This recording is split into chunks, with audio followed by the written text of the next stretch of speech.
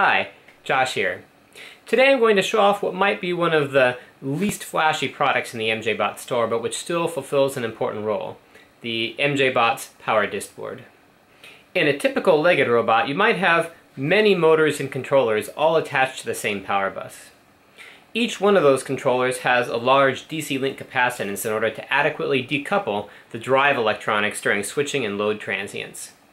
Once you take all those DC link capacitors and stick them together, you have some serious capacitance.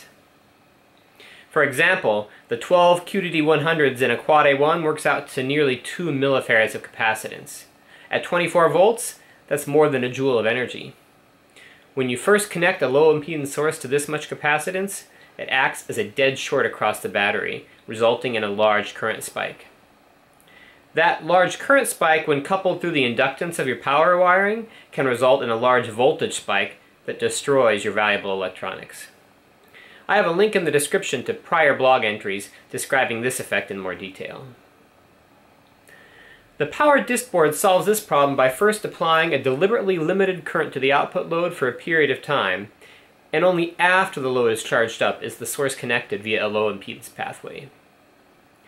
While we're at it, the power dist board also breaks out multiple output connectors to simplify wiring, and provides a power switch which can be monitored over a CAN and turned into a soft power switch. It can really be used in any robotics application where a soft power switch and pre-charging is useful. For example, on this mech warfare turret. With that introduction out of the way, let me show you how it works in the lab. Here we have the power dist board, the sample switch harness that is provided, an XT90 female connector soldered to a harness coming from a lab power supply, an FD-CAN USB, a QDD100 servo, and an XT30 female-to-male cable. We'll start by connecting the illuminated switch with the sample harness. That plugs into the 4-pin JST-PH connector. And the output load, the QDD100, will connect this male XT30 there, and the female to the servo. Now, a CAN network needs a common ground connection, and to avoid ground loops, only one ground path between any two components is required. All of the mjbots CAN components have a ground pin on their connector.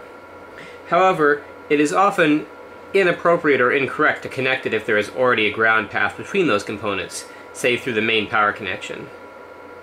With the power dist board, there is a further complication. The power switches it uses switch the ground bus itself. That means the ground bus on the power dist board CAN connector should not be connected to the ground on a device that's supplied by it. The CAN controller on the power dist board has a common mode range beyond the full input range, so the data lines can be connected with no problem. Here, the lab power supply I'm using is completely isolated in the same way a battery would be. Thus, we need to use the default FD-CAN USB harness in order to have a common ground between the FD-CAN USB and the power dist board.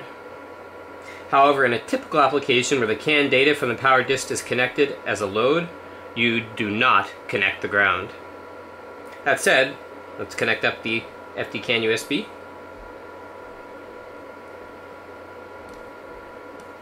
At this point, the supply is on. I'll make sure the power switch is off. And then we'll connect up the supply as if we were connecting a live battery.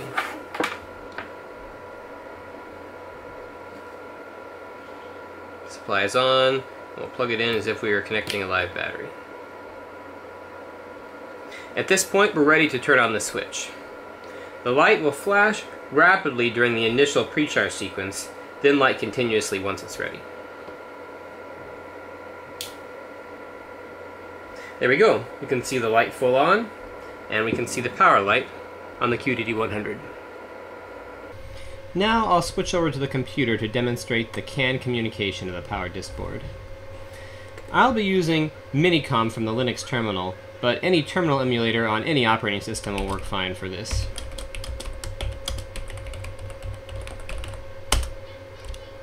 To start, the power dist uses a 125 kilobit CAN connection, whereas FD-CAN USB defaults to the 5 megabit that the QDD100 and the Modius controller use.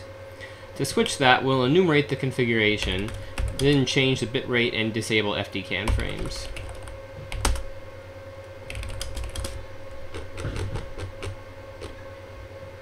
So first the bitrate.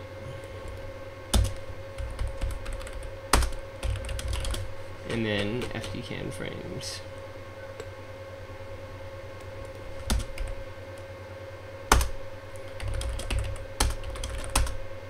Now we can see CAN data streaming over from the power disk board. We can look at the reference manual for the board to see what the data means. It is available here in GitHub.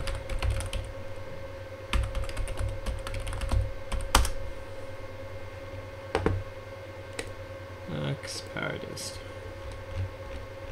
So the CAN protocol. Byte 0 is the switch status, 0 being off and 1 is on.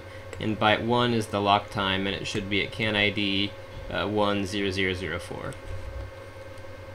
So we look at this, we see it's receiving from 10004. The first byte is 1 and the second byte is 0. So the switch is on and there's no lock.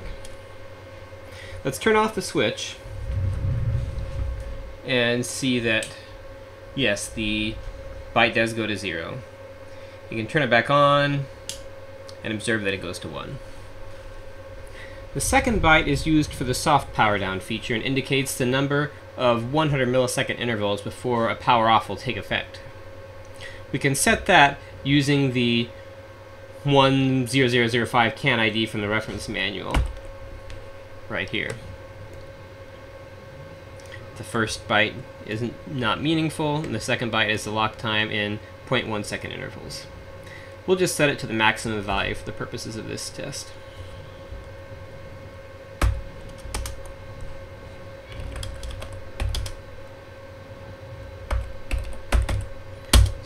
00FF, we'll say.